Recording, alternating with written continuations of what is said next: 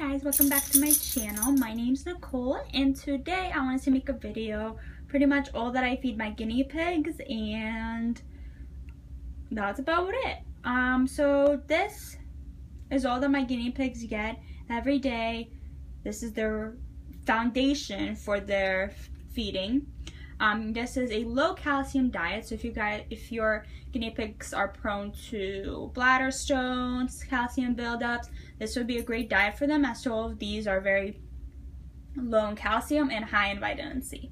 So let's get started with the most important one, which would be the green bell pepper. I usually feed my guinea pigs about half of each section, so half.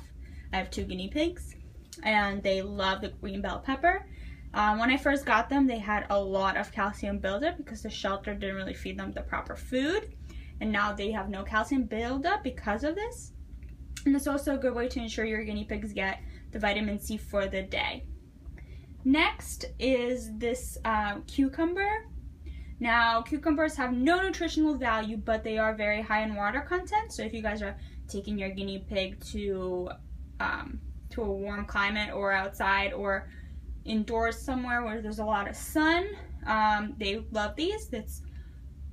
All of my guinea pigs love them. So next is lettuce, and this is green leaf lettuce. There is also red leaf and romaine. I would never recommend feeding your guinea pigs iceberg lettuce as it has no nutritional value and it's really high in calcium.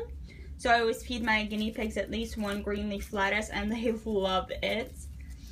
Now here is some small cherry tomatoes. Usually, if it's something like this big, I usually always cut it in half. But if it's like a little bit small, you should just give it to them. Make sure you don't overfeed your guinea pigs with tomatoes, as they can get sores in their mouth because tomatoes are acidic.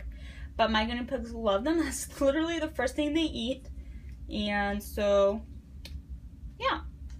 So another overview of everything I feed them. You guys absolutely do not have to follow this. I just really recommend this diet, especially for new guinea pigs that are being rescued from shelters, so you guys can make sure that they stop getting that calcium buildup. And yeah, comment, like, and subscribe, and let me know what you guys feed your guinea pigs with.